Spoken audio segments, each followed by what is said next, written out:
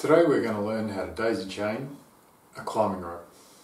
Now to daisy chain the climbing rope, we'll put the two ends of the rope together and then we'll just run our hands along the full length of the rope, keeping one end in our hand until we get to the end, which might take a little while.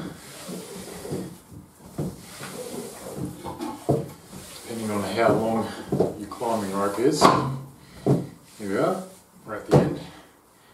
Now we've got the looped end and the two free ends, we'll put them together and we'll tie a simple noose on the very end of that climbing line.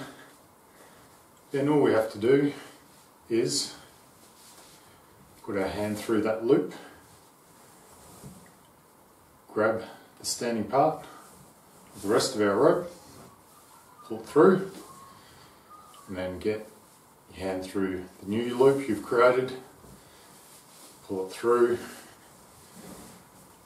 and just keep putting your hand through the new loops that you create and pull the rope until you get to the end.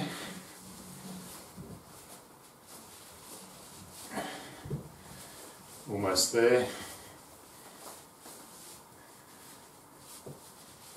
Then, when you get to the end of the rope, we will just pull the remaining all the way through.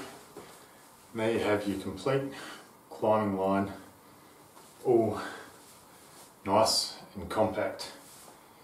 Now, to undo your climbing rope again, all you have to do is find the end, pull it through that loop, and then the whole thing just falls apart.